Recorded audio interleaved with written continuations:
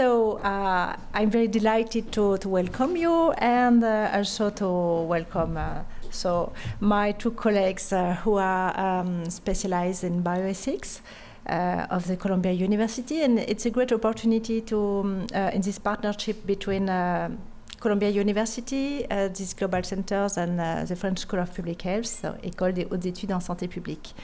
First, I want to present you maybe Robert. So maybe you can present you. So Dr. Robert Klitzman. Robert, you are professor in clinical psychiatry in two institutions. So in the College of Physicians and Surgeons and in the Melville School of Public Health, so in New York City. And you are also, it's interesting for training, you are the directors of the Masters of Bioethics program in presence and in online at Columbia University. So I will let you give more details about your biography, because I think it will be interesting. And David, David Hoffmann, you have a lot of quality because you are a lawyer. You are healthcare attorney and clinical ethicist. I think it's very interesting to explain us what is the specificity of this profession, mission, function. I don't know. You will explain. You are also lecturers in bioethics in different master, including the master of program. So for today, it's the first conference, and we have another one only with Robert on Wednesday at 6 o'clock. But today, it's the aim is to present an overview about bioethics in United States, and I like your expression. You wanted to talk about the best and the worst of bioethics in the US, so it will be interesting to speak about that. And it's also a very great opportunity, because you know that in France we are in the very specific period of the revision of the bioethics law. And it's really a pleasure to do this conference in presence of, we are very honored to have the presence of Jean-François Delfrécy, president of the French National Committee of Ethics, and also Marie-Christine Simon, who works in the team. And also with Fabrice. I just tell the people who I know. Fabrice Exil, who we will have a meeting with you. And you work in the Foundation of Alzheimer's Disease, and you also are very interesting about ethical question. Just a little two words about the second conference that takes place on Wednesday. It will be about the topics on bébé à la carte, bébé à la carte, those designing babies, how technology is changing the ways we create children. So, les bébés à la carte, it's bébé à la carte and procreation. I think you will also speak about procreation in general. And during the Bioethics Forum, les États généraux de la bioéthique, we spoke about 9 main topics, including a lot of topics we will speak about. So, I let you the place. Yes, thank you. Bon. Merci beaucoup, Karine et Laurent et toutes les autres personnes ici. It's really a pleasure and an honor to be here and to have a chance to talk with you tonight. And I'm going to be talking about bioethics in the United States, an overview of policy and impacts of professional practice. And I'm going to give a bit of an overview and talk about a few topics, and then David is going to dive more deeply on a few other topics as well. And issues of bioethics have been in the news, in the media for many years, increasingly so. There are questions about genes, how much of social traits such as intelligence may be genetic or not. There are issues about embryonic stem cell research, and these are very much issues that are in the public square, as we say. These are issues that people are discussing in newspapers and TV, issues that the public is concerned about. There are issues about research. Are we creating human guinea pigs? Do people want to be in research studies, etc.? I'm going to give you a very brief overview of how we look at these issues in the United States, in which there are many, many similarities with France, also important points of difference in how the process works that I think are instructive for both countries and other countries as well. The modern history of bioethics in the United States really started here in Europe. In Auschwitz, there were horrific experiments that were done by Nazi doctors. So Nazi doctors, for instance, wanted to see how long their troops could last on the Eastern Front fighting Russia in the cold. So they took people in concentration camps and they put them in the cold and measured how long it took for them to die. So there was no informed consent. They had no choice. And it's because of that that after the war, there was, as part of the Nuremberg tribunals, for the first time, a set of bioethical principles. When you think about it, the Bible, the Ten Commandments, does not talk about bioethics. It did not talk about stem cell research, did not talk about genetics research. These are things that did not exist. The Constitution of the United States and in France were written 200 years ago and did not anticipate or talk about these issues, and yet here we are, because of technology, having to deal with these issues. And one important theme is that technology and science have advanced enormously in the past few years, and with this come all kinds of ethical, legal, and social questions that we as a society must deal with. So the Nuremberg Code said that informed consent is absolutely essential, that qualified researchers need to use appropriate research designs. There needs to be a favorable risk-benefit ratio, although what that means is not clear. How much risk is it okay to have in a study? Or how much risk is it okay for a doctor to have in a treatment that he or she is giving to a patient? Participants must be free to stop, and the Nuremberg Code did not address clinical research, but the principles have been expanded from research into other settings. Despite the Nuremberg Code, which was in the 40s, there was in the United States, importantly, a Tuskegee syphilis study that this man led, Dr. Clark, and he took participants who were African-American men in the South who were semi-illiterate. They did not read or write very much, and they had syphilis. And starting in the 1930s, the government paid for a study that was conducted by researchers at Johns Hopkins University and Harvard and the US government to study the natural course of syphilis in these men, how long it took for syphilis to go into the brain, for instance. The problem is that once penicillin was discovered as the definitive cure for syphilis after World War II, the researchers, such as Dr. Clark, decided not to give penicillin to the men or to tell the men that a cure existed because it would destroy the experiment. If we treated these men who had syphilis, we would not be able to study how syphilis would eventually kill them. This is a nurse who was caught in the middle. She was African American, and she encouraged the men to stay in the study. And this is continued on until the 1970s, and it wasn't until 1974 when a journalist broke the story and announced that this had been going on, that these men were not told about potential treatment. And as a result, in 1974, the US government passed the National Research Act that created a national commission for the protection of human subjects of biomedical and behavioral research.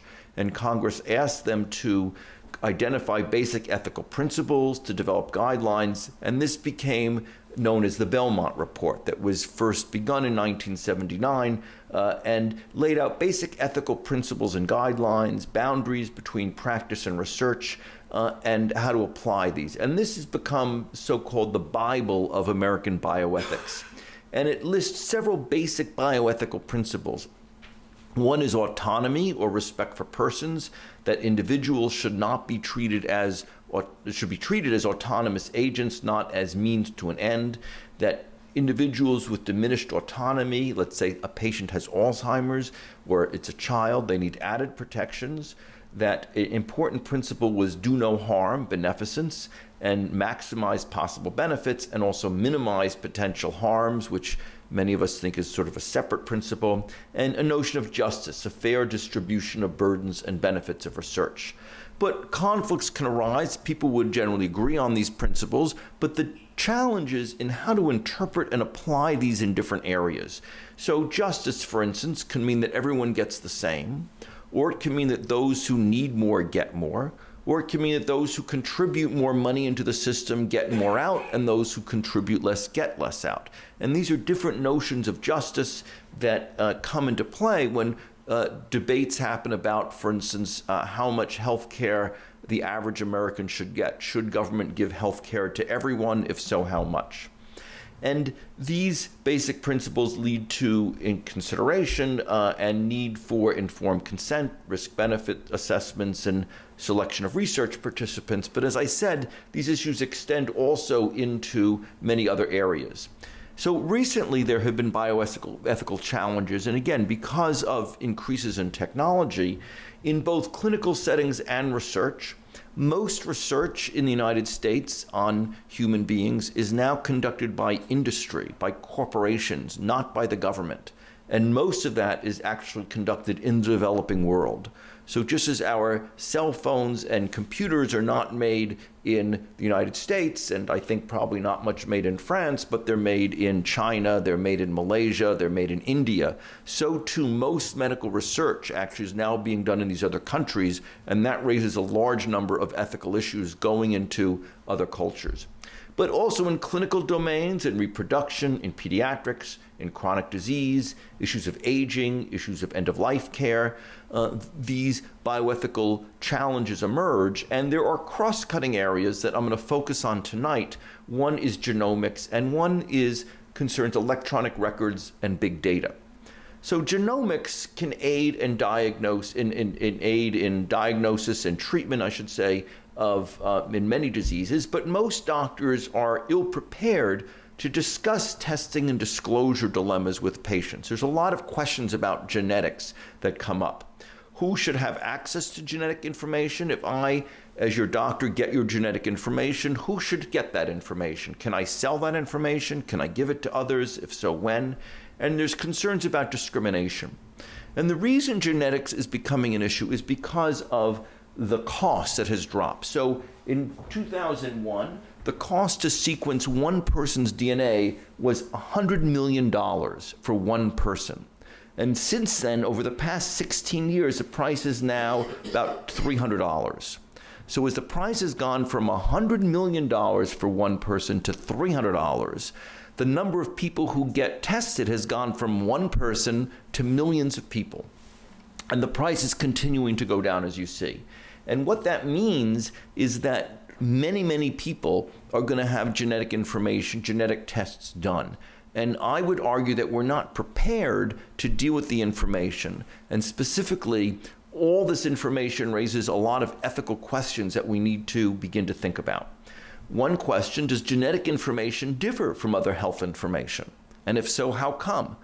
Doctors have your blood pressure, they'll have your sodium level, they'll have other kinds of medical information about you, but genetics may be different because it's permanent.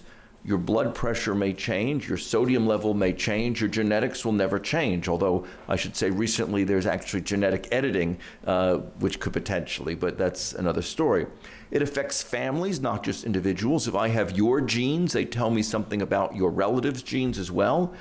In the United States, we have now found criminals because we find their DNA, and we're able to go on a database and find out who is related to this person. We've been able to capture criminals based on their DNA.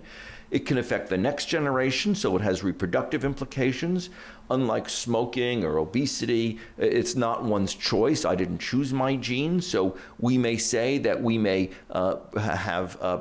penalize people who smoke or people who may be overweight in terms of their health care, but we can't do that with genetics. It's new. There have been misuses of genetics, and it's seen differently. privacy is important, and privacy in general is important, and this comes up also when I will talk about electronic medical records in a moment. But privacy in general raises issues about use of the internet, Facebook, Big Brother, the National Security Agency, the United States government is busy listening to many people's phone calls. There's hacking of information online. There have been various companies in the US that have been hacked. There are sales of information. In the last presidential election, Facebook was selling information to the Trump campaign through Cambridge Analytica, and companies need to state their policies, but there's still a lot of sale of information. Healthcare privacy is even more of a concern because in the United States, one thing that President Obama did is he required all doctors or incentivized all doctors to put all their medical records in electronic databases. So all the medical records of everyone is on electronic database, which means I can send them to anyone. 23andMe is a company that for a few $100s will do your genetic testing. It has the genetic results of around 1 million people, and it sells that data on a thumb drive for $60 million to different drug companies. So there, if you join 23andMe, your data is being sold for $60 million, and genetic data with just your zip code can be identifying. There are studies that show that if I have your gene, your whole DNA, and I have your zip code, I can figure out who you are. And discrimination could occur and could lead to people not wanting to be tested. There's a lot of uncertainties about genetic testing. So unlike the slide I showed earlier saying the IQ gene, at first scientists thought that there would be a cancer gene, a schizophrenia gene. It turns out there are many, many genes involved with many, many different disorders. So for most people, genetic tests do not give clinically useful information. If there was a bad gene that led to people dying, evolution would lead to that gene being weeded out. People wouldn't survive, they wouldn't have children if there was a terrible gene that killed everyone. So there are not that many highly predictive tests which are lethal. But other results can be important or useful. There's carrier status. So if I'm having a child with someone, we may each carry a recessive gene that together may lead to a child having the disease, even though neither of us have the disease. There is an area of pharmacogenomics, that is to say your genes can determine which drug is best for you. If we all have a certain disease, if we all have a certain cancer, our genetics may say that for you, this drug is best, whereas for someone else, that drug is best. There's ancestry, which in the United States is popular. People want to know where they came from. They came from France, they came from Alsace-Lorraine, or they came from Provence. There's genetic tests that purport to say what part of France you come from, what part of Europe. There are problems due to multiple comparisons, though, and the fact that a lot of associations have not been replicated. As many of you know, our DNA consists of 3 billion molecules that form an alphabet consisting of 4 basic proteins. The proteins are abbreviated ACTG, and that combination of ACTG written out 3 billion times is our genome. What has happened is, for the past 20 years, is researchers have looked at small groups of people and said, well, everyone on this half of the room has a certain gene in common. We looked at all 3 billion genes, or we looked at 3 billion nucleotides, and we found they have a gene in common, and this group doesn't. So if this group, let's say, has a disease, this must be the cause of the disease, as they have this gene in common. However, what happens is if we look at 3 billion pieces of information, we're going to find something that this group has that this group doesn't. We will call it the right hand of the room gene, because people who have this gene are sitting on the right hand of the room. So that's a joke. But because we look for multiple things, there are problems. There are many variants of uncertain significance. So we find that there are many times we find a people have an unusual gene, and we find 2-3 patients have an unusual gene, and we don't know what it means. They have this disease, but maybe there are other people, we haven't found it before. And so there's a lot of information that's not certain. There is understanding of prevalence of mutations is based on clinical samples. In other words, we've looked at people who come to the hospital with a certain disease, and we find they have a certain gene. And we thought that that gene was associated with the disease. But then when we look at the population in general, we find people who have this gene and are perfectly healthy. So we thought that it was a causative gene, but it's not. Many people, and also we think now there are many combinations of genes. There was a study that was published about a year ago which looked at all 3 billion pieces of information and found that there were genes associated with your educational attainment. How far you got in college was associated with having particular genes. I think that's sort of ridiculous. I think if we look for lots and lots of genes, we may find combinations associated with all kinds of things that may not be genetic, but they're problems. The other problem is discrimination and eugenics. So eugenics, which led to Nazi Germany to say that they wanted to purify the genes of the German population and therefore to get rid of all the Jews, all the homosexuals, all the gypsies.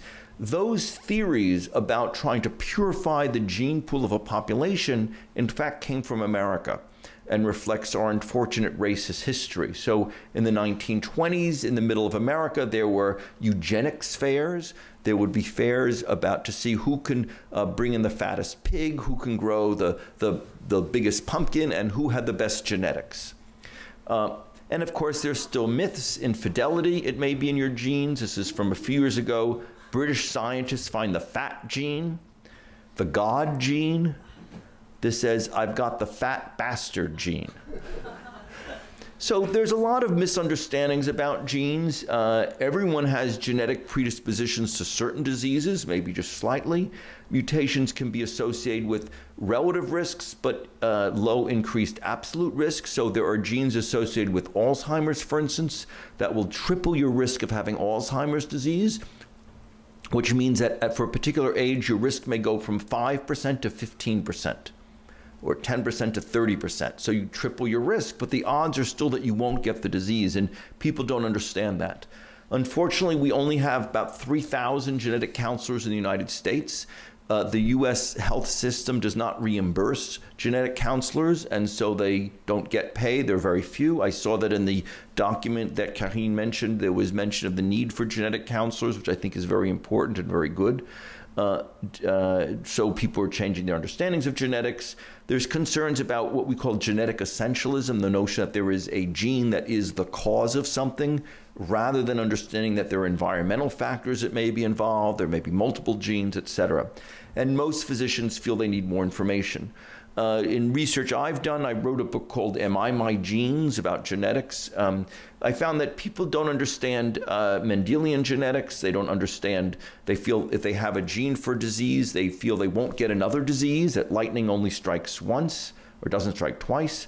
They don't understand predictability. They don't understand statistics. So for instance, Huntington's disease is a terrible disease. If I have it, there's a 50% chance that each of my children will have it. And I've had patients and even some scientists tell me that they are at risk of the disease. And some said, my sister tested positive for Huntington's, and I felt terrible for her, but I was glad because it means that I'm not going to get the disease because she had it, which of course is not the way it works. Each coin is each flip of the coin is 50-50. Etc. And people, this gets tied up with people's emotional states, with their hope, with their desire, their fear, etc. There's concerns about unfair discrimination. So in the US, we have a Genetic Information Non-Discrimination Act, or GINA, that covers health insurance, but does not cover life insurance, long-term care insurance, or disability insurance. So today, if I get a genetic test, life insurance companies can refuse to sell me life insurance. And that's the law. What I found in research I've done is that discrimination can be subtle. So there are people who told me, a woman, for instance, said she found she had the gene for breast cancer. She told someone at work. The next thing she knew, everyone came up to her at work and said, "How are you?" The next thing she knew was that it was thought that then when the boss retired, she would become the head of the department. Well, the boss retired and she was not promoted. She wasn't fired, but she wasn't promoted. And she feels this is because of discrimination. There's discrimination based on sex, based on race, and so genetic discrimination, I think, exists. There are concerns about this. People are concerned not just for themselves, but for their children. If I find I have a gene for Huntington's disease, again, it may affect whether my children can get insurance as well. And testing can cause stress. So if a woman, for instance, with a history of Huntington's does not want to have testing because there's no treatment and it's often a death sentence, if life insurers say she needs to get tested, she has to undergo testing, but if she turns out not to have the mutation, she would feel devastated, depressed, and unable to get insurance. So this is part of the dilemma that comes up. There are questions of whom to tell. If you have, I find I have a genetic disease, people told me, I don't know, do I tell my children? Do I tell my 15-year-old daughter that I have the breast cancer gene and she may get it and she may die of breast cancer? She's only 15 years old. Is that too much information? I haven't talked to my sister in years. I hate my sister. I've never talked to her. Do I need to call her up and say, I have the breast cancer gene and you may have it and you should get tested? What are the responsibilities we have to each other? And again, these raise questions. What about long-lost relatives? When do you tell? How do you tell, etc.? And even though there are laws for health insurance, people are nervous. People are afraid. I don't believe the law that it's going to, and with President Trump, that's a whole other story. But people are afraid that even if health insurance now is covered, does not discriminate. What it's going to happen in the future, we don't know. Do you tell your doctors, etc.? And this is just, I'm sorry for the small size, but I did a study of doctors. Have you counseled patients on genetic issues? 65% yes. Do you want more information on when to order genetic tests? 78% of doctors say yes. Do you want more information on how to order genetic tests? 82%. How to counsel patients on genetic testing? 82% of doctors want more information. On how to interpret tests? 77% of doctors want more information. So doctors are saying we don't have enough information on how to deal with this, with genetics. Genetic information should be performed more often. Most doctors. Is your knowledge of genetics, these are doctors, very poor, somewhat poor? 75% of doctors said their knowledge of genetics was poor. So I did another study of researchers. What should you tell patients when you are in research studies about genetics? Should you tell them about secondary findings? So let's say I'm in a study for Alzheimer's disease and I get everyone's genetic tests. Should I also look up for breast cancer if everyone has genes associated with breast cancer or genes associated with cardiomyopathy, or there are other conditions that are for which there are genes that are actionable that can have a treatment, and 92% of researchers said yes, you should talk to patients about that. Should you talk about sharing information? Yes. Should you talk about the impact on family relationships? Yes. Should you talk about relatives? Yes. Should you talk about data security? Yes. Penalties for failing to protect the information? Yes. Obtaining consent? Yes. And then I said, how much time do you think it will take to get consent to do genetic testing? They said about 30 minutes. So if to go through all the information about genetics is going to take much longer than 30 minutes, to go through all the secondary findings, the possible, if I test you for one thing, should I test you for other things? Should I test you for carrier status? So doctors are not prepared to do the kind of informed consent. We need to come up with models. They could be computer models.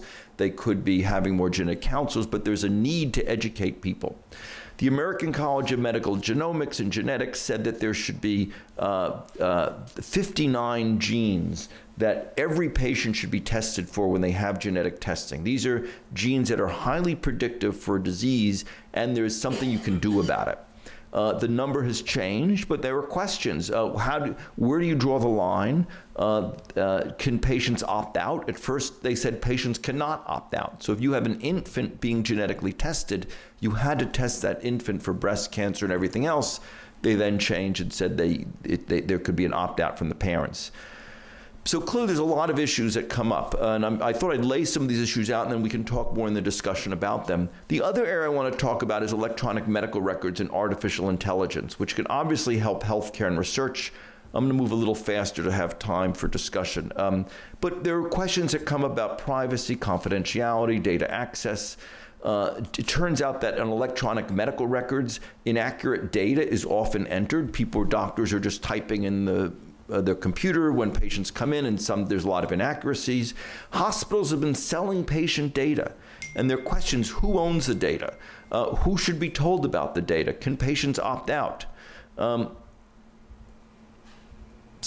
There's also telemedicine. So in California, the major healthcare provider is Kaiser Permanente, and half of their doctor-patient visits are now through telemedicine, where the doctor and patient are not in the same room. And this is particularly being used in the United States to do surgery, often in remote areas. Or if a patient needs a specialist in a remote area, we can have a computer setup where the doctor can do a consultation. It can help with prevention, diagnosis, treatment, but there are questions. There's transfer of information to patients, from patients, involving industry, government, researchers, etc. There's challenges. Where will the electronic records be stored? Who will see them? Who owns them?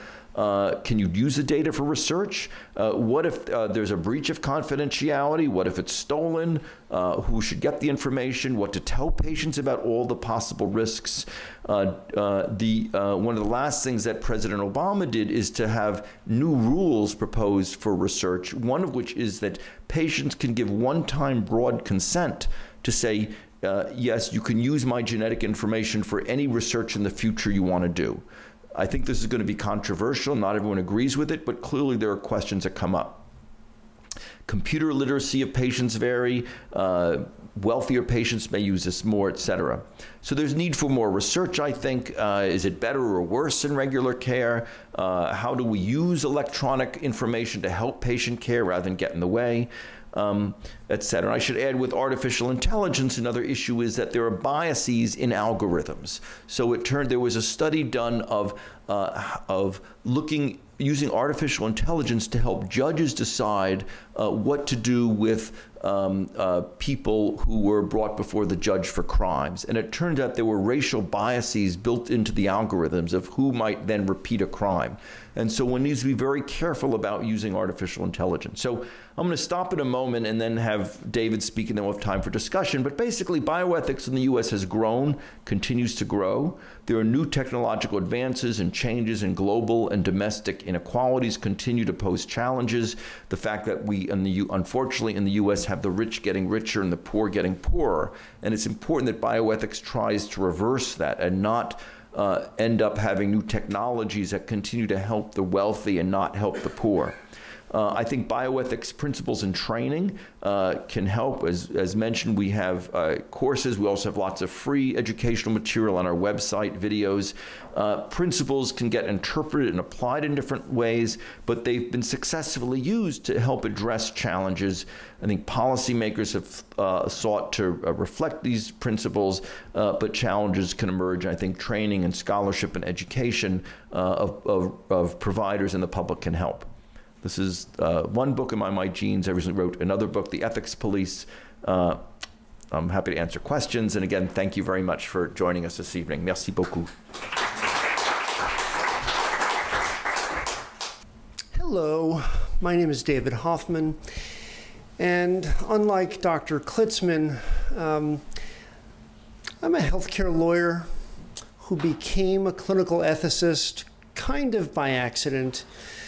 And lots of times people call me thinking they want ethical advice when really what they need is legal advice, and vice versa. So I'm the person that the hospital or the doctor calls at 2 o'clock in the morning, or, middle of the afternoon during a summer weekend, or an hour ago when I was upstairs preparing for today's talk, and one of my doctors called because she didn't know whether she was allowed to disclose information about a patient that she had never seen. but concerning whom she had access to records. So I deal with the nitty-gritty, the kind of nuts and bolts of the intersection of law and ethics. That's to answer Karine's question from earlier. And so today I'm going to talk about sort of the ugly part of bioethics in America, and specifically the ugly part of the intersection of law and clinical bioethics. So not so much on the research side of things, although there's some spillover, but really what's going on in America. And I framed my discussion today around the notion of a tale of two cities, not because of its references and allusions to the French Revolution, but really more to a discussion of how things were going horribly wrong as Dickens saw it in London, and how today we're experiencing a lot of the same very, very good news in bioethics and some really, frankly, unfortunate news. So this is John Bell. There's no reason whatsoever that you should know who he is, but because no one much in America knows who he is, but he's running for the Virginia, which is one of our 50 states, Senate. And why does that matter to bioethics on a global scale? Well, because if he's elected to this one seat in the Virginia Senate, and if, as is expected, a number of seats turn to the Democratic side in the Virginia House of Delegates, the Equal Rights Amendment will become part of our Constitution. It's really quite remarkable. The Equal Rights Amendment was first proposed nearly 100 years ago, and it really hit its stride in terms of the legislative process in the early 1970s. And as of today, 37 states have ratified the Equal Rights Amendment, and the 38th state, which is the threshold to get over 3/4 of 50, simple math even for a lawyer, will result in the Equal Rights Amendment becoming part of the United States Constitution. So here's what the Equal Rights Amendment says in substance. It's really very simple. Equality of rights under the law shall not be denied or abridged by the United States or by any state on account of sex. A very simple pronouncement, a statement both of law and principle. And as is true in any constitutional democracy, this will have implications that, frankly, no one contemplated in the 70s when the process of ratifying this amendment started working its way through the US Congress and then to the states. But we're going to talk later about how this could be a game changer and why it has produced so much political and legal friction that erupted literally in the last several days in a political battle that is poised to destroy the career of the current governor of Virginia, who I will tell you about in a moment. So 37 states have ratified. That's the purple states. So sort of the southeast corner of the United States is where it hasn't yet been ratified. And it's that state at the very top of the yellow, Virginia, that could tip the balance. And that's going to have profound implications. That's just another slide stating the language of the statute, of the amendment. And what's important to understand is that this only speaks of sex. It doesn't speak of the influence on women. But as is always the case with constitutional law, this matters to women. There's not so much of a problem of men in the United States being discriminated against, and that's not obvious to a lot of people.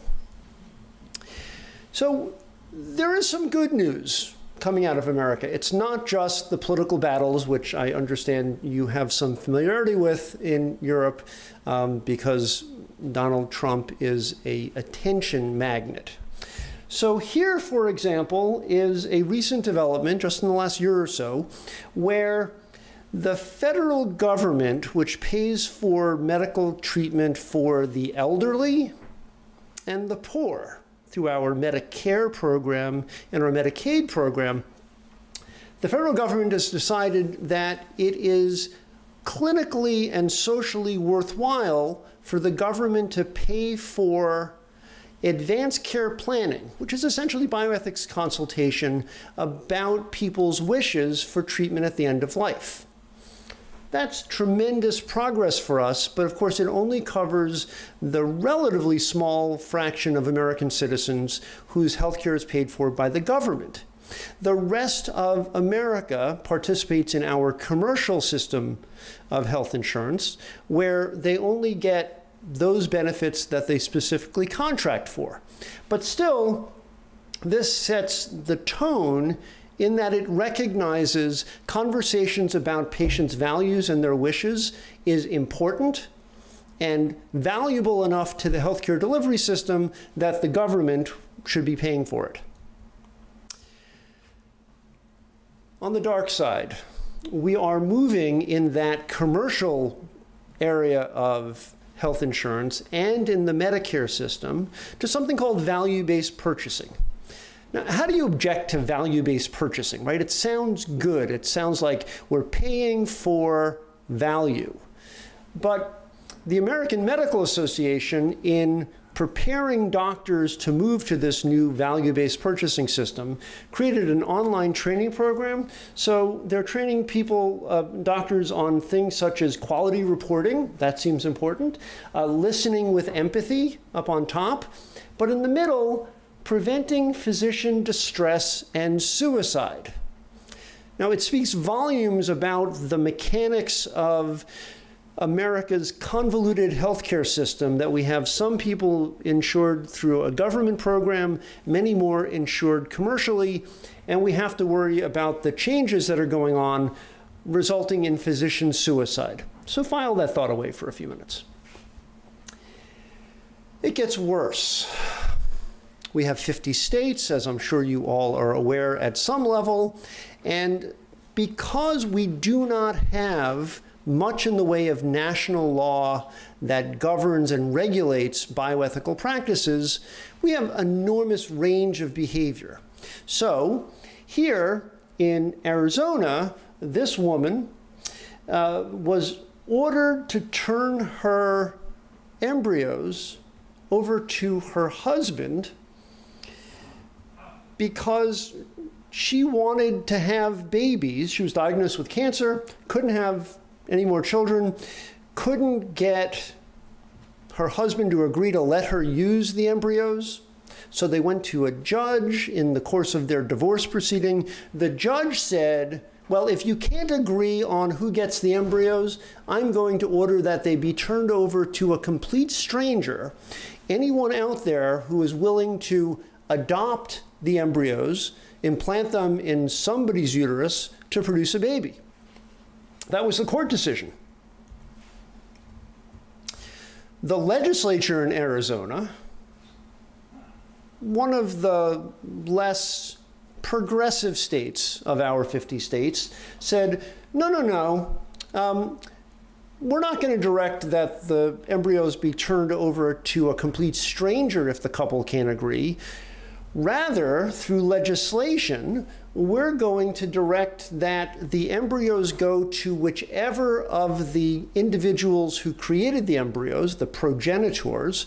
We're going to direct that those embryos go to whichever of the divorcing parents wants to bring them to term. And this, on its face, seems like a move to encourage procreation. But just below the surface, the legal analysis yields establishment of personhood rights for embryos and a predisposition by the state of Arizona anyway to produce more babies. So whatever resolution of a dispute in a divorce proceeding will facilitate more babies being born, that's what the state of Arizona wants to see done. This is a dramatic departure from decades of precedent in really every state in the union. that encouraged the right of either of the progenitors to object to having paternity imposed upon them, or maternity, such that if either of the parents didn't want the embryos to be made available for development into a human, that either of the spouses could, in effect, veto the decision to bring those embryos to human form. This takes exactly the opposite approach. So this piece of legislation is currently subject to appeal, and we are all waiting with bated breath to see how that will turn out, because it will dramatically affect whether couples are even willing to produce surplus embryos in the process of trying to achieve childbirth through in vitro fertilization. So this law, which creates this right to claim embryos over the objection of your spouse, is literally called a revised statute for relating to the dissolution of marriage. So this is part of the law of the state of Arizona. This became law just a few months ago, specifically intending to manage, to regulate the dissolution of marriage where there are frozen embryos involved. And what the law says is that this bill dictates which party in a divorce will have rights to frozen embryos. The parent who would, quote, allow the in vitro embryos to develop to birth would be awarded the rights. The other parent would not have to pay child support for a resulting child. So it is the maximum effort that this state's legislature could employ to facilitate more embryos achieving personhood by ascribing rights that we normally associate with actually individual humans post-birth to the embryos. We don't have to go through the details. Suffice it to say, if the court in Arizona, if the Supreme Court in Arizona upholds the action of the legislature, we will have two dramatically, really diametrically opposed standards for the disposition of frozen embryos in the case of divorce, and that is going to fundamentally change the way people approach in vitro fertilization and assisted reproduction. But there's good news in America. Something that is going on right now that is very encouraging as a step toward expanding the rights of American citizens is the initiative to promote the rights of patients with advanced Alzheimer's to leave behind a written advance directive saying that when they reach the most extreme phase of Alzheimer's disease, where their dementia leaves them practically vegetables, that they ought to have the legal ability to direct that they will not be fed by mouth, orally, anymore. This is an extension of a well-established both legal and clinical right to refuse any treatment. And that goes back to the law that was the foundation for the findings at the Nuremberg doctors' trials, the notion that every person of adult years and sound mind has a basic right to control what's done to their body. So this I would put in the category of good news. Back to bad news. This is a court decision in the state of Arkansas where a woman, Annie Bynum, was found guilty of concealing childbirth. And the specific act that she was convicted of was not telling her mother that she had experienced a stillbirth, a child born dead. And she was sentenced to 6 years in jail by a jury in Arkansas. And that decision obviously needed to be appealed. And it was set aside, and the conviction was only vacated because the appellate court determined that the judge had allowed prejudicial evidence, the fact that she had previously had an abortion, to influence the jury to conclude that somehow, even though there was no proof at all, somehow she was the cause of her stillbirth. and that resulted in a 6-year prison sentence. Pleased to report that on appeal, this conviction was vacated, and the prosecutor decided that they would not retry her, which they could have done. Instead, she was merely fined for trying to make arrangements for the child that was stillborn to be put up for adoption. So bad start, good outcome in the long run. We don't have to go through the legal arguments. I put this in the slide so that you could have the information available, but the fact of the concealment spoke to the very broad, really reckless language of the statute, which said if you conceal your childbirth from anyone, even if you have disclosed it to a great many other people, you have committed a crime for which you can be sentenced to up to 6 years in jail.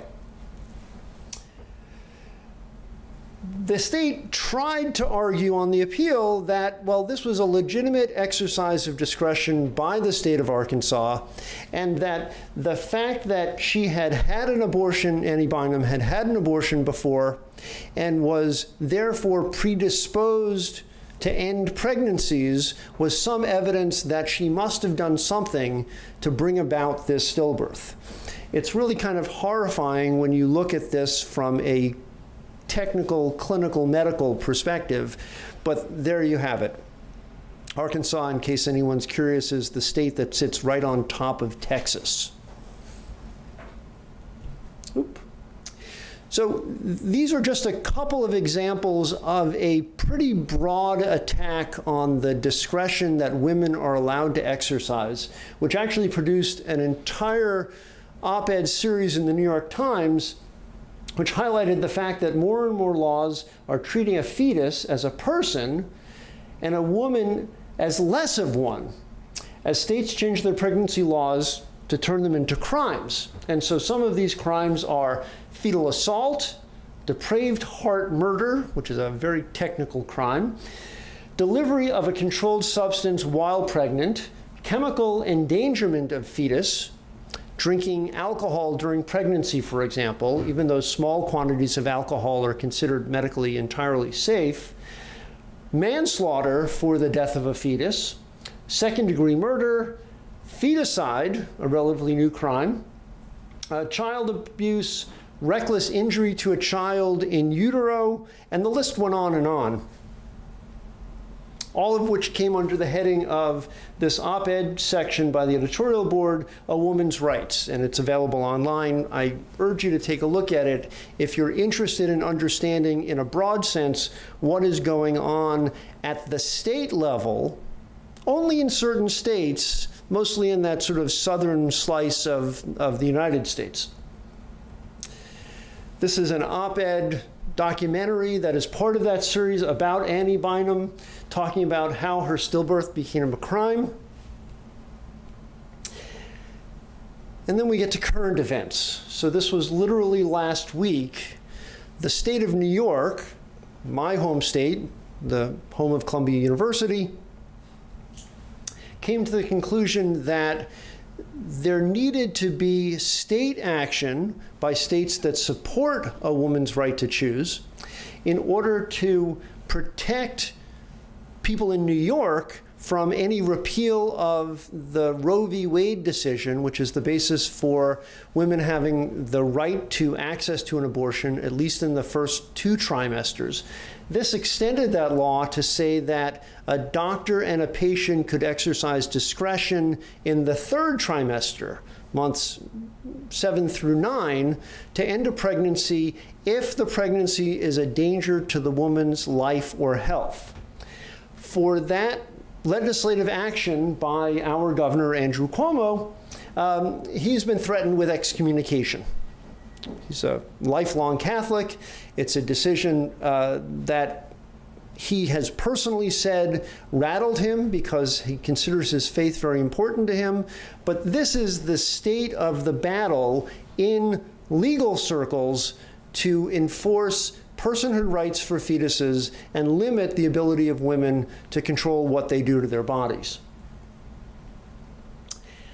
And then there was this law in Virginia, which tried to do essentially the same thing that New York did, and as a retaliation and as a political effort to suppress the adoption of the New York-style law in Virginia, the people who oppose abortion rights, which go by the moniker the pro-life community or the anti-abortion community, and we quibble over terminology, they attacked the law as legalizing infanticide.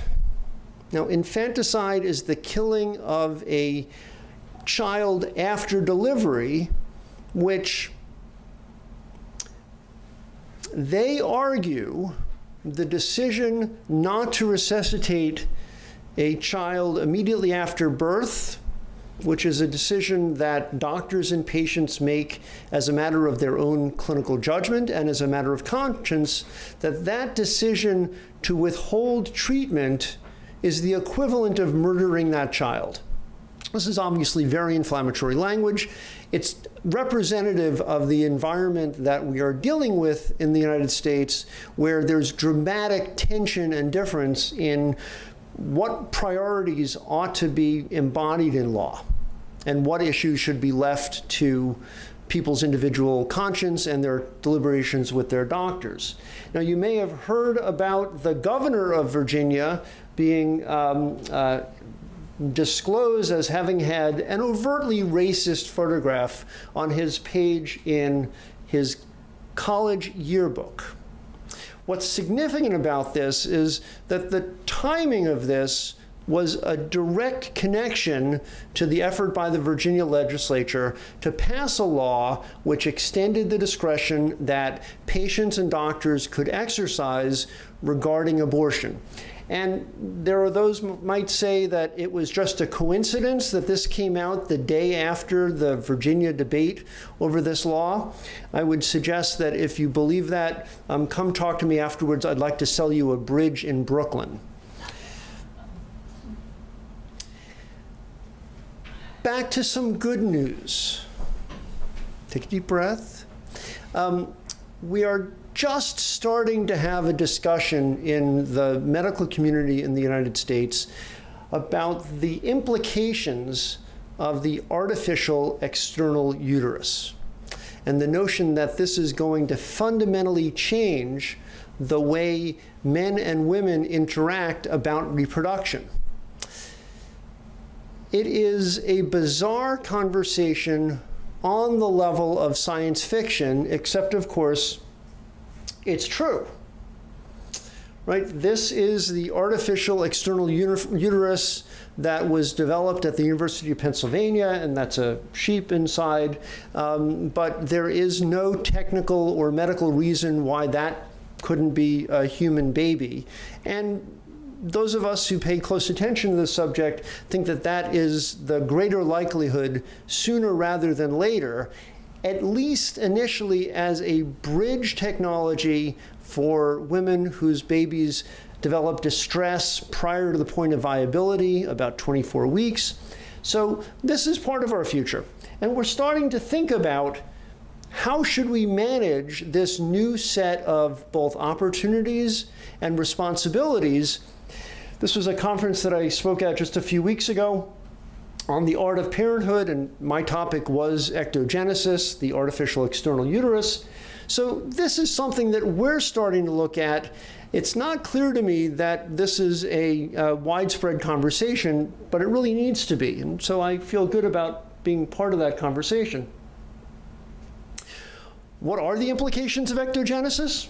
Well, parenthood rights versus personhood rights will fundamentally change. There will be new constraints on fetal advocacy because they will no longer be tied to the woman's control over her own body.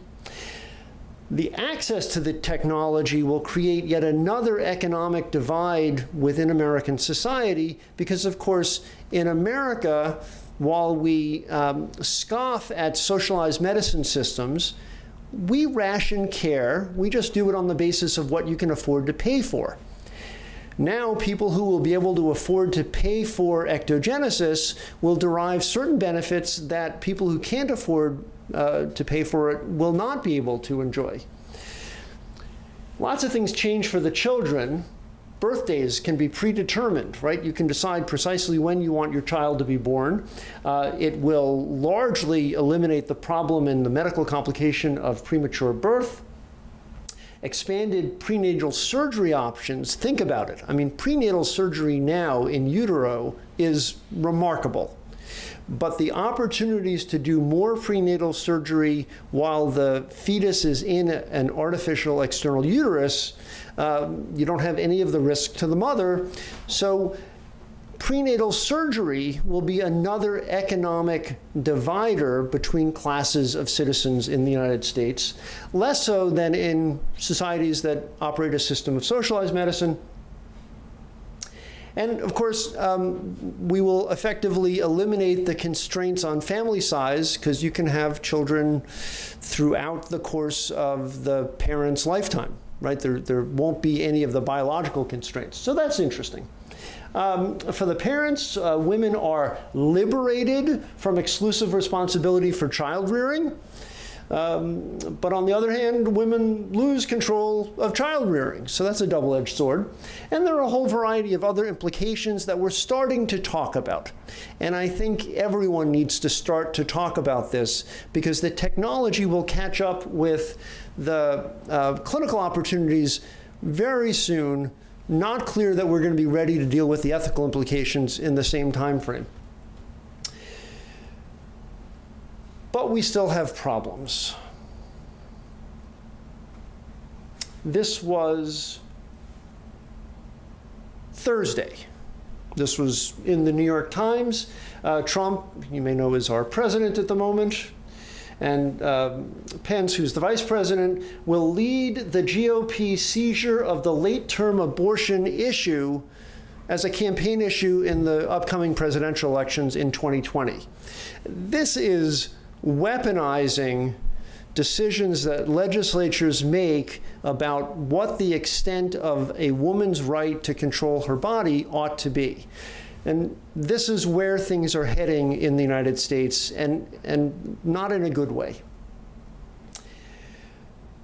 On the flip side, we were on the verge of several states literally making it impossible to find a doctor who would do an abortion. And Justice Alito, one of our much more conservative justices on our national Supreme Court, said, time out, I'm not going to let that law go into effect because we need to look at the implications of this. So that says something about the separation between our legislative actors at the state and federal level and the actions of the federal Supreme Court, which, though it is now a much more conservative Supreme Court, nonetheless is constrained by precedent and the obligation to protect the rule of law.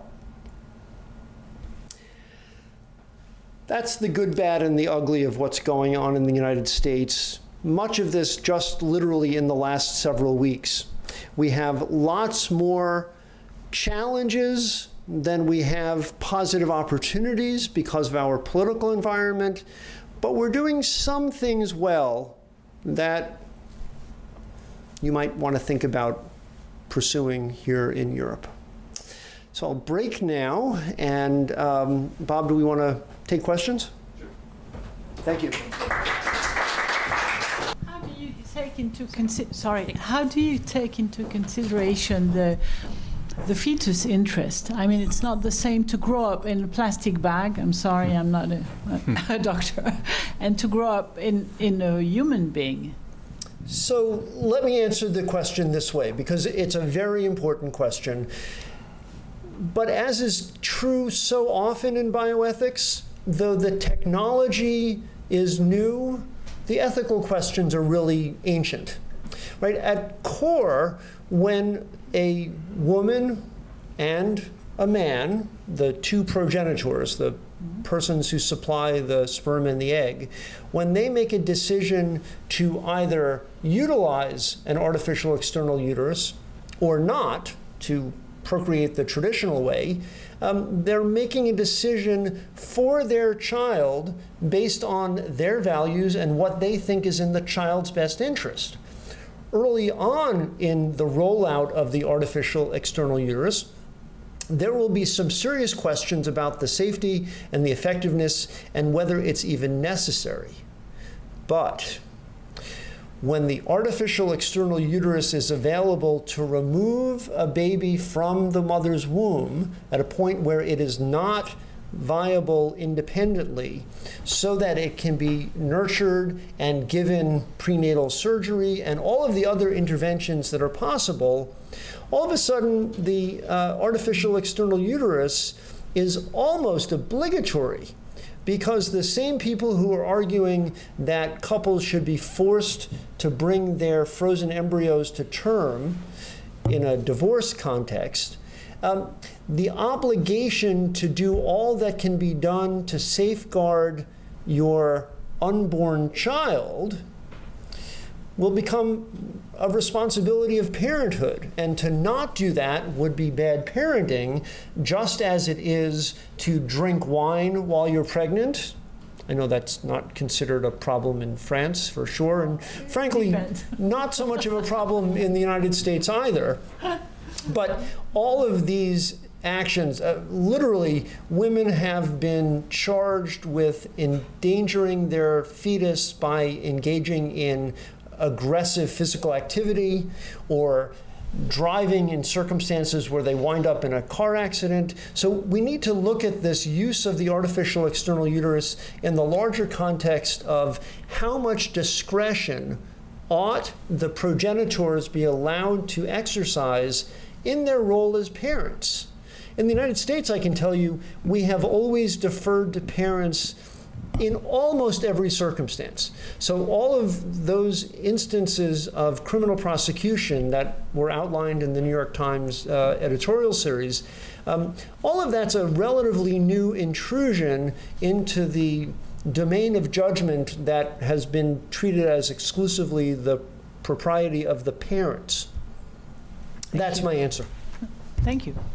It's very interesting because if I understood properly, that means it cannot be a project by itself to have a baby in an artificial womb. It will always be a situation where we're using this scientific tool to help getting through a situation which would otherwise end in a baby's death or a fetus death, if I'm correct. That will be the first stage. There's no question. And then of course you can see it differently. Right, the technology. My reaction was just, are we going to have babies like this lamb in a plastic bag?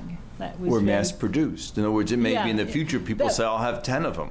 Mm-hmm. If it's just a matter of having, as you put it aptly, plastic bags. I mean, and of course, one issue with technology is that once it's out of the bag, no pun intended, it takes on a life of its own. No pun intended. You're right. Yes, right. The interesting part of this is really when we get to the point in the technology, and this will not happen right away, but it will happen eventually, inescapably, when we get to the point where creating a baby in an artificial external womb is the safer, better process from the baby's perspective, then all of a sudden it becomes potentially a kind of child neglect to not use the artificial external uterus. And the desire to have, quote unquote, natural childbirth, intrauterine childbirth, will itself fall victim to the argument that that's a kind of neglect. It's mind-boggling. Well, I think the problem is, so one is there'll be a cost involved. And so it may be the case that not every woman, let's say women, there are a group of women who cannot use their own womb to have a child. Those who can afford an artificial womb may be able to do so, whereas there may be some who won't.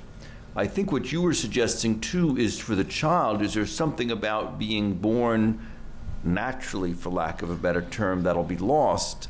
And there may be a need to do research on that. In other words, are children who, is it something about a mother who carries a child to term herself does she feel differently about her child, perhaps more attached to the child, let's say? Again, these are questions one can ask. You could argue, no, there are women who adopt, and that's not an issue. But no, I was thinking also about the level of exchange that a fetus has with the mother's womb. Mm-hmm. And this you cannot replace. There will always be something that it cannot be described fully. It's, I don't know, the temperature, the smell, the noise of the mother talking, mm-hmm. and etc. And I mean, artificial will never be at the same level, of course. And especially not at first.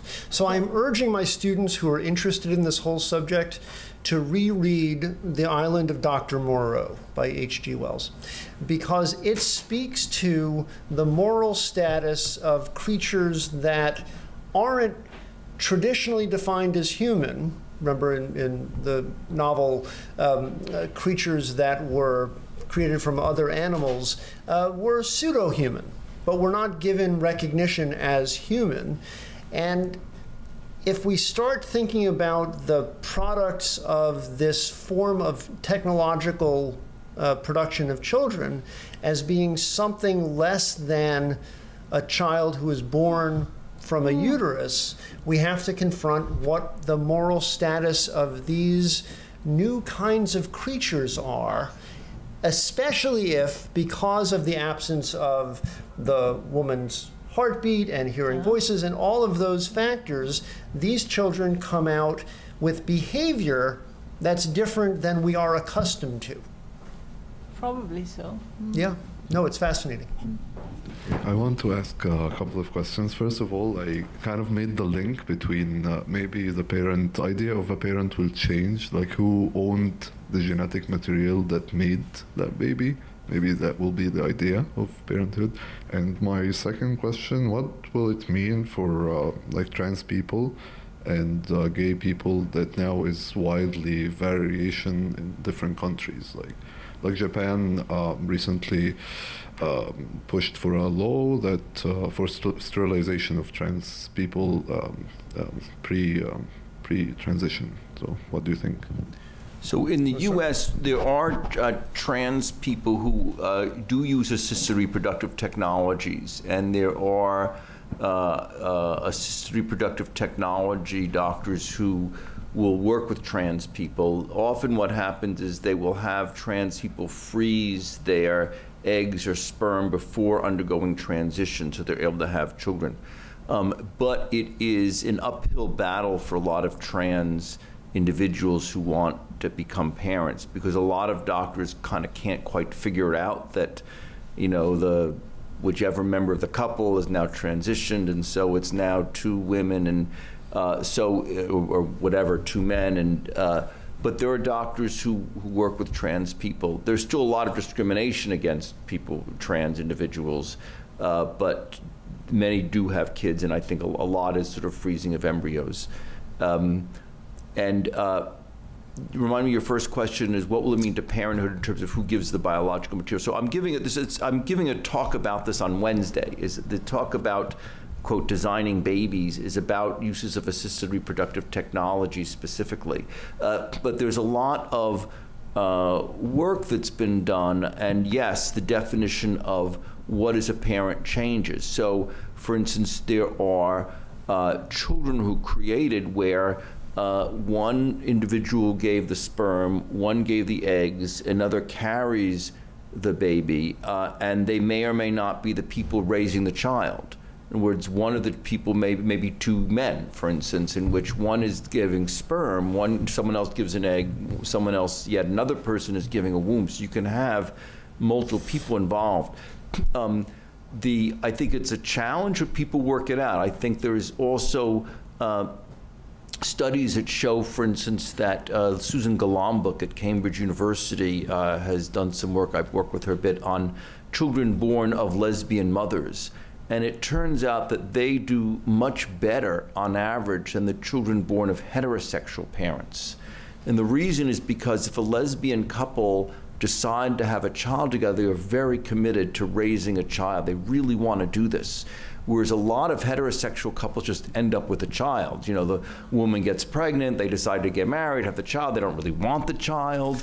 And so versus, you know, the lesbian couple really, really wants to have this, and they're very loving parents. So it gets, there are complicated dynamics, but people are able to adjust. One thing that comes out of that research, though, and this is relevant to some of the French law, in terms of anonymity, this is a preview of what I'll be talking about Wednesday, is it turns out that children, especially when they get older, really want to know who their biological parent is. And the same thing has happened with adoption, at least in the United States, whereas for many years, if a child was adopted, the adoption records were closed, so the child would never be able to find out who the biological parents were, and it was decided by the courts at a certain point that it's in the child's best interest to know. And so too now with gamete donors, a lot of parents do not want to tell the child. Let's say there's a couple, and I should say 10% of all heterosexual couples are infertile. They can't have a child. And so either because of male factors or female factors. And so if they have egg donor or sperm donor in the US, you generally do not want to tell the child that, guess what, I'm not really your father, because they're afraid the child will love them less, or I'm not really your mother. Turns out the children want to know. The children do better when they're told, because otherwise the aunt tells them at some point, or someone, they find that on their own and they feel deceived. But people, and that people do want to know who they're able to process the information that, yes, you know, these are my loving parents, but yes, this was the sperm donor, and I can get genetic information, et cetera. Let me give a legal preface in answer to your first question to Bob's presentation on Wednesday, which I'm sorry I'm going to miss myself. Like it or not, I have to get back to teach. Like it or not, historically, we have treated the genetic material supplied by the two progenitors, the male and female, under the law of property, which seems sort of heartless, but it's worked well as a legal construct, so that the general rule, as I mentioned earlier, is that if either of the progenitors decides, because of divorce or any other circumstance, that they no longer want their biologic material to materialize into a human person, that they have that right. It's essentially a right of veto. That changes dramatically when there's no longer of necessity the time gap between when the embryo is created and when it's implanted in either a human uterus or an artificial external uterus. And by the way, we haven't even talked about the more complicated circumstance of the artificial internal uterus or the uterus transplant, each of which has its own interesting complications. But because we have historically applied a property right analysis to the biologic material, and notwithstanding the fact that a fetus, up until the moment before delivery, is clearly human, it is not, as the law has defined that organism, it's not a person. And it's all well and good to describe an in utero human organism as a person, but all that does is create a homonym problem. Because now we're using the same word to describe that human organism in utero and ex utero. And there are good reasons related to the woman's right to control what is done to her body to distinguish between the use of the term parenthood with regard to an in utero human organism versus one that is already delivered and is therefore, by definition, a baby. Thank you very much. Can I ask another question, a follow-up? So, because now I'm in the dilemma, and maybe you can help me solve it, where countries like Sweden are completely banning surrogacy and completely banning on the principle of the human body is not for sale, and all the horrible examples like people who misuse this term. Mm-hmm. And on the other side, shared parenthood for lesbian couples, for example, it contradicts with that principle. So what's the solution that you might propose? So in the United States, so there's three kinds of surrogacy. There is traditional surrogacy, where a woman will get impregnated by a man, and the woman will provide the egg and the womb. Then there is gestational surrogacy, where the embryo will be implanted, so it's not the woman's egg. And there are two kinds. There's paid and unpaid. So in Great Britain, for instance, and in many countries, there's, quote, unpaid gestational surrogacy, which is often a sister. Let's say a woman can't, something's wrong with her womb. Her sister may say, well, I'm willing to carry the embryo for you. No money exchanges hands. The US, in several states, but not all, and notably doing this is California, there's paid gestational surrogacy, where you could pay someone to carry your embryo to a child. And so there are actresses, Sarah Jessica Parker, for instance, said she didn't want to, she wanted a baby, she didn't want to have it change her figure, so she paid someone to do it. There are gay couples who do this, obviously, and this is a large issue I'll also be talking about Wednesday.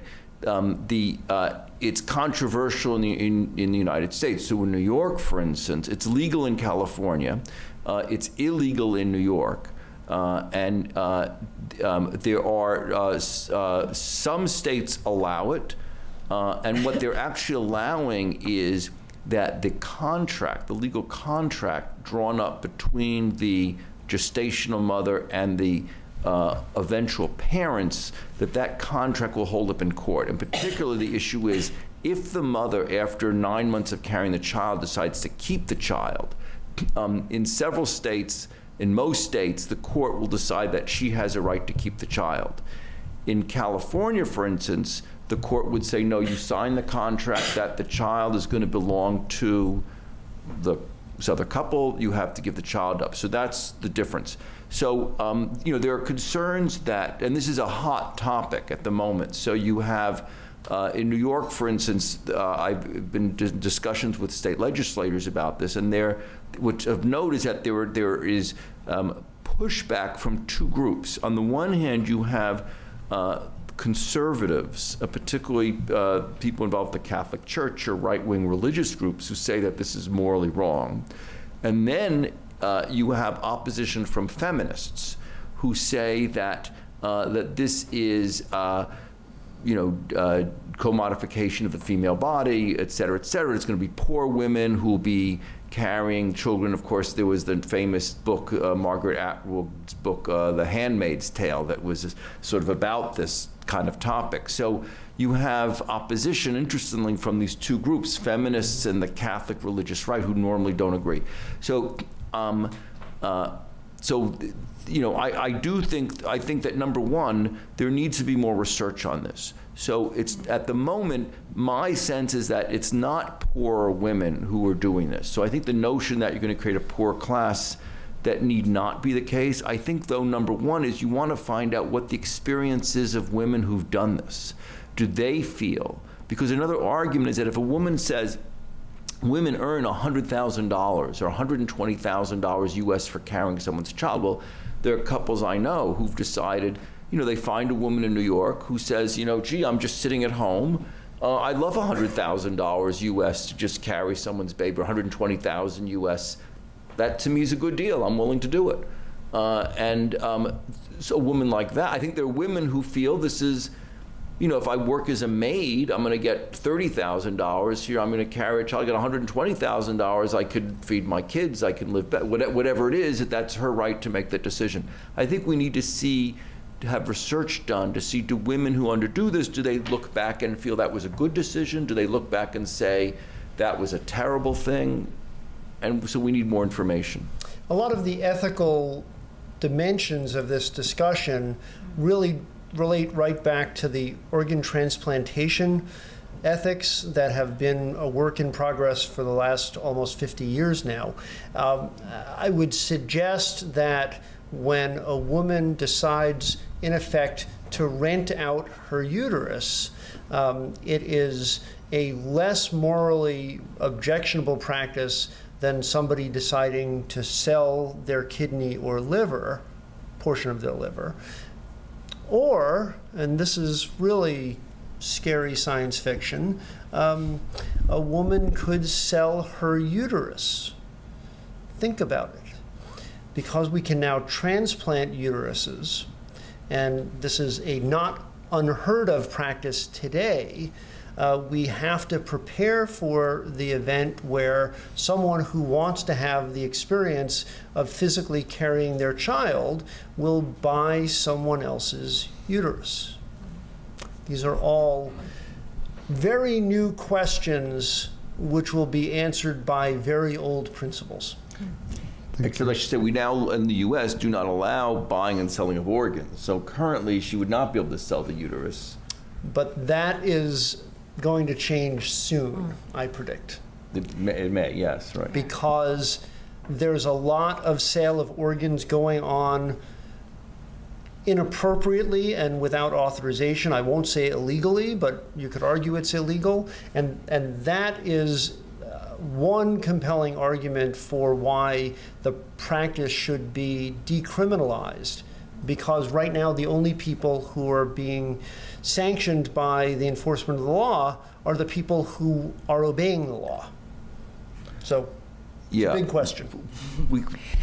It's very interesting because during the Bioethics Forum in France, the issue of assisted reproduction was debated, but not the surrogacy. So it's in France it's taboo. It was excluded of the 9th thematics of the Bioethics Forum last year. Do you want? Yes, Fabrice? Thank you, Robert and David, for these excellent presentations. I would have a question for Robert, linking the beginning and the end of your presentation. You began with research ethics, and you finished with genetics and artificial intelligence. Are you concerned in the US with communication ethics about research? I mean, about kind of false hopes you can have about some trials. Or I was thinking maybe now we are more prudent with genetics, but during years and years we invested billions of euros and dollars in this research, and now we are going to invest hundreds of billions in research on artificial intelligence. And do you think that it is a work for ethicists or bioethicists to make cautious about these investments because they were clearly false promises about genetics, and maybe they are now false promises about artificial intelligence? Yes, great question. So, so yes, one job of bioethicists is to bring reality to the situation, and in general, with therapy, with advances in various fields, in treatments, et cetera, there tends to be a lot of hype, a lot of high expectations. This is going to be the cure, et cetera, for all kinds of things, and then the reality is found about, you know, either that the treatment or intervention, in fact, has some application, but it's more limited, and here are the areas, or the reality is more complicated. Genetics, I think what happened is that people did not know. So scientists thought there would be the fat gene, the alcohol gene. There's a colleague of mine, Peter Conrad at Tufts, who wrote an article called "Why Has the Gene for Alcoholism Been Discovered 5 Times?"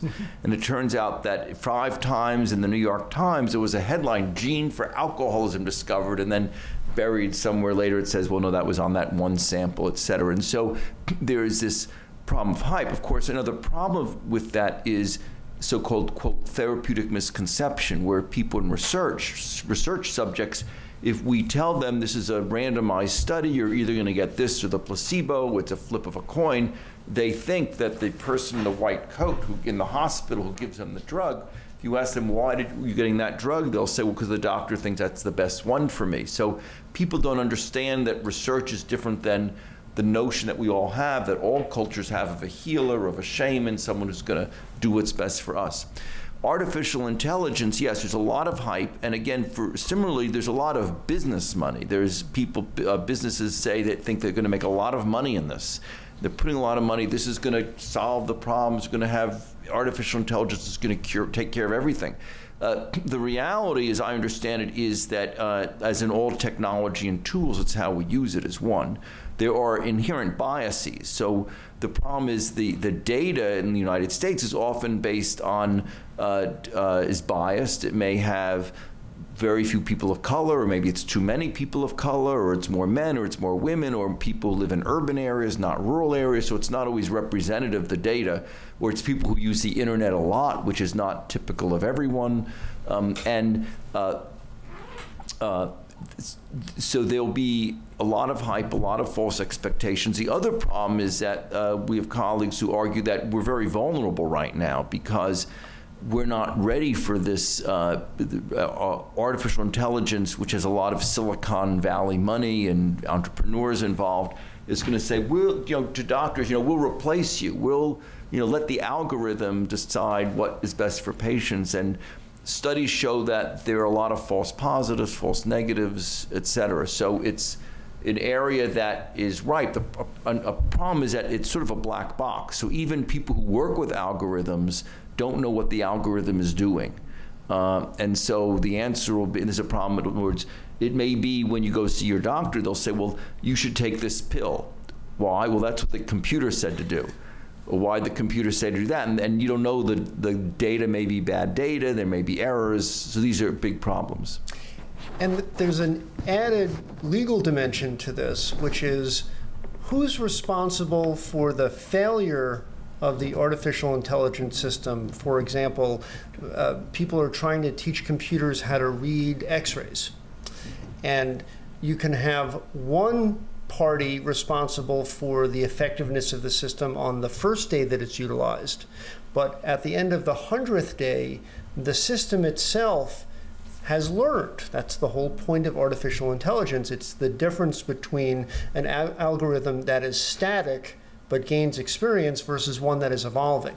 So on the 100th day that the system is operating, who's responsible if the computer reads something as a normal finding and it isn't, and there's no human being evaluating that diagnostic decision? That's a problem we are not yet prepared to answer. Great question. So many thanks for your presence. I think we stop now. Just Robert, you made the teasing for for Wednesday, and the conference will take place at 6. It's really a shame to because you have to go back in Columbia University, but it was really a pleasure to hear you, to have you both through this conference. Thank you so much. Thank you, and thank you for coming.